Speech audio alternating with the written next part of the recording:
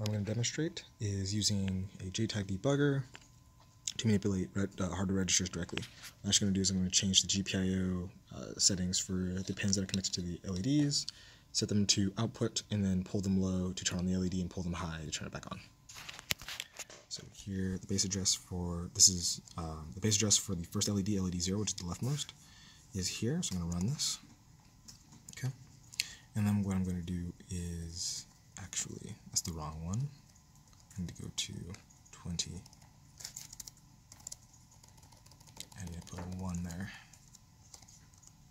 Oops, daisy.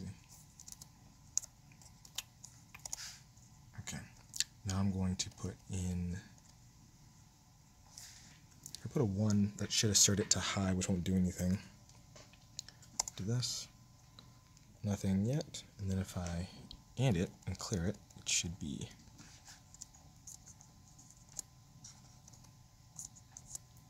tilde 1 shifted over.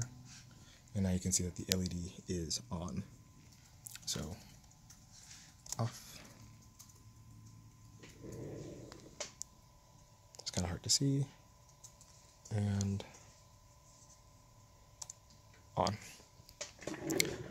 My next steps will be to get the code to load properly and to figure out why in the world my PC is all the way at the top of flash memory rather than at the bottom, and then get this to work accordingly.